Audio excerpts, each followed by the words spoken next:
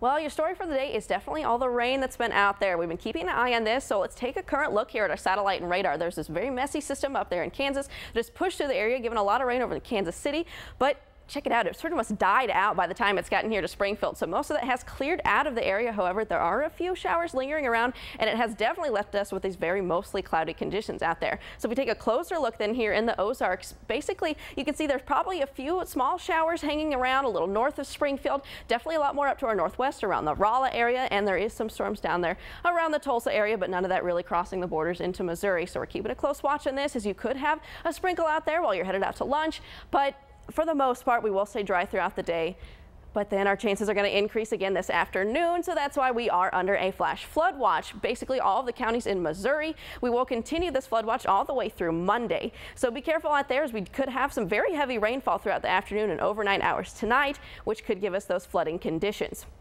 So right now here in Springfield, we are dry, but it is very cloudy out there. So for the most part, it is very nice. However, we are at about 74 degrees. Does feel pretty good out there, except for this dew point. We're at about 65-degree dew point. So it's going to be a little muggy out there, making it kind of unfortunate, but shouldn't be too bad. But except we do have those winds out of the south-southeast at about 14 miles per hour. So those are a little bit breezy as well.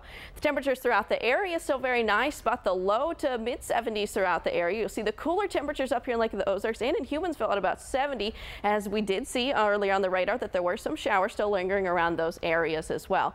But then that dew point is what's making it very sticky and not comfortable out there. Basically the upper 60s to low 70s for the dew point throughout the area, and this is going to continue throughout the day because all the moisture that we got in from that system. So unfortunately, probably a bad hair day for a lot of people because of that. So this weekend for Friday, we're going to top off around 90 today. We're going to have those showers continuing throughout the afternoon and overnight hours. And then on Saturday, those chances do continue. They decrease just a bit, but we are going to warm up even more at about 92 degrees. And then on Sunday, we actually will have a cold front coming through, which is why we're going to see another chance for those showers returning, and we will cool off then a bit at just about 85 degrees for the high then. So your rain chances in for the weekend, here's what we're looking at. Basically Friday for today into the afternoon hours is what we're looking at as the greatest chances for rain. We'll take about a 70% chance of rain for today. And then for Saturday, they're going to taper off just a bit, just about 40% chance for your rain then.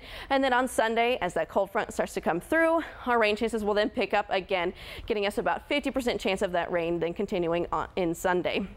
So your almanac then for this year, check it out. We've gotten a little over 32 inches of rain, which is quite a bit above normal. We usually would see about a little over 26 inches of rain. So we're about 5 inches of rain over what we would average see for this time of year. So it's definitely appreciating this, as obviously it is quite a bit different from the drought conditions we were experiencing this time last year.